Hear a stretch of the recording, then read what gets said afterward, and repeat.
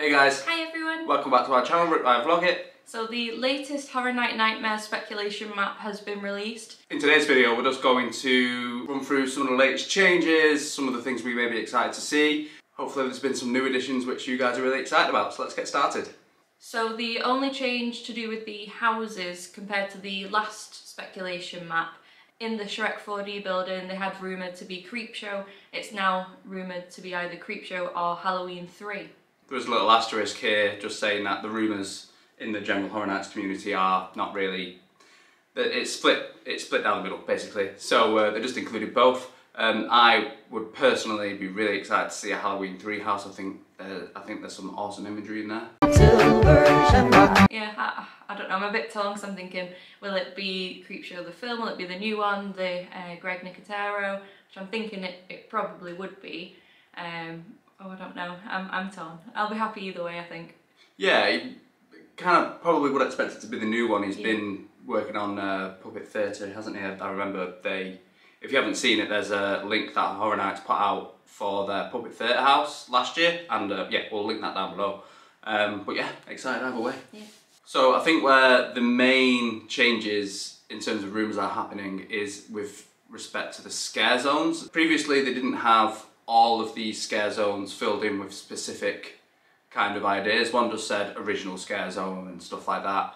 But now we've got everything filled in, so we're going to run through each one of these in turn and see what we think. So there are two that have stayed exactly the same. So the 30th anniversary zone is going to be on Plaza of the Stars on Production Central.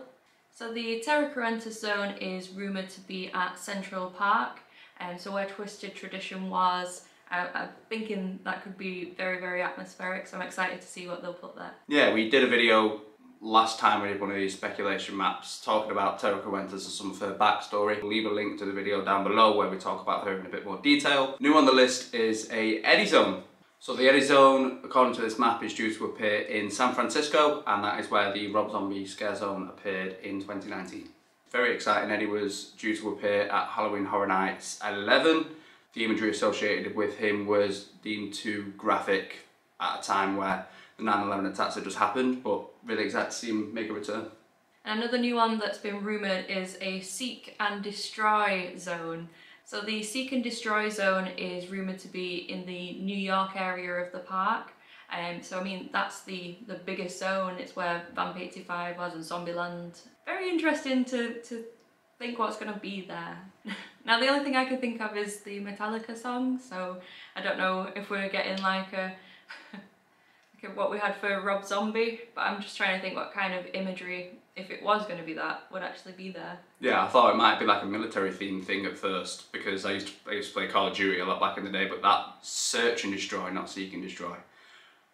That's all I've got. That's apart from the Metallica song, yeah. Metallica themed scare zone. Yeah, cool. let us know what you think Seek and Destroy could be, because I can't think of anything else. Watch one now. We'll just watch some other videos and then it'll be dead obvious what it is. Really excited to see this one. There's a Shudder scare zone which is going to appear over there at Hollywood Boulevard. If Horror Nights have creative freedom over exactly which imagery they use, Shudder have an amazing array of horror films out there, so it's going to be really exciting. We'll leave a link down below to a Screen Rant article that we found, basically ranking every Shudder movie that was released from best to worst. Some of those movies do seem to have quite cool imagery in there.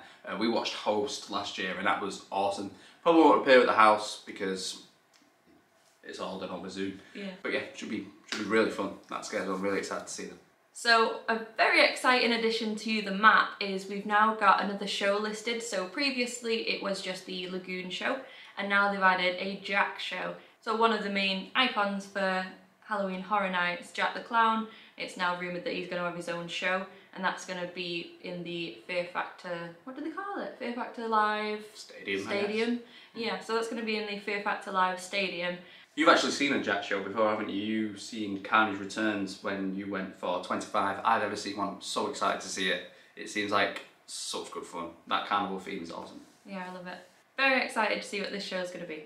And the other show that was due to appeared in 2019. It's going to be the Lagoon show, and I'm really excited to see what they do with that, with all the Horror Nights icons and stuff.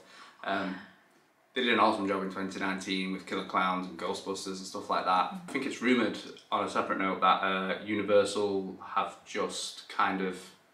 everything's back to normal now. Like no restrictions or anything like that. Which is good for Horror Nights. It's good. Yeah. So just leading on from that, 2 of the houses that are rumoured to be here this year were open to the public last year. So the Bride of Frankenstein house and the Revenge of the Tooth Fairy, where they had all the plexiglass up, and I know that different alterations were made. So it'll be interesting to see what that house is like now that, well, restrictions will be lifted. They can basically do the house that they had first intended to do. We do talk about some of them in detail in a previous vlog, and we'll leave a link to that down below if you want to check out some detailed thoughts that we have on those. Yeah, but it looks like it's shaping up, if the rumours are true, it's looking like it really is shaping up to be an incredible event for the 30th.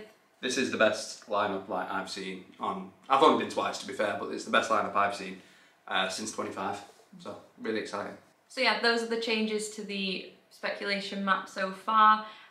Let us know your thoughts. What are you most excited to see there this year? How many times will you be going to Horror Nights this year?